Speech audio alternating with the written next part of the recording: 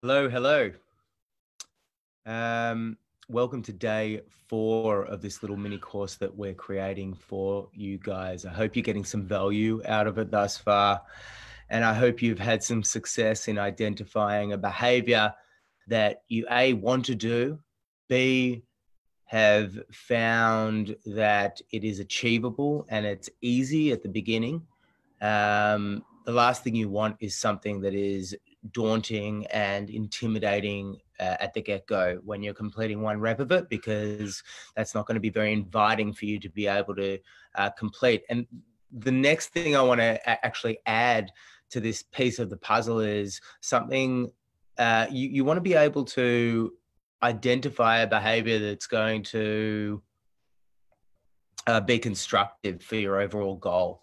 So if you're doing something that has no meaning to your overall output or your overall goal, as I said, then that's not going to be particularly constructive for you. And ultimately, you're going to be left deflated and not wanting to complete it after a while. So for me, I'm doing burpees because I want to make that a practice and I want to bring a little bit more calisthenics into my life. So I'm thinking of the bigger picture. So if it's taking a single breath and then adding to that, your ultimate goal may be to meditate for a half an hour a day, and creating these tiny habit formations to be able to build to that is going to keep your mind and your body in check for that greater target.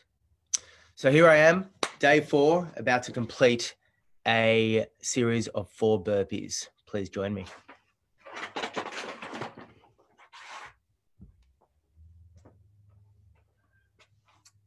Now, if you'd like to do different versions of the burpees, you're welcome to. I'm bringing my chest to the ground. You don't have to bring your chest to the ground. In fact, you don't even need to kick your legs out at a time. I'm just going to actually offer a couple of alternatives. First, I'm going to do the burpees the way I'm going to be completing them, which is chest to the ground, hands out, up. That's one. There's another way that you can do it, which is just going to be hands out, no chest to the ground, back up. If you'd like to do yet another version, hands out, one leg out, another leg out, kick back. And then the final version would be both hands out, one leg out, other leg out, one leg back, the other leg back. So that is 4 variations of the burpee, which I feel, a lot of people would be able to achieve one of those versions. So I'll just punch out 4 reps of the burpee I've selected.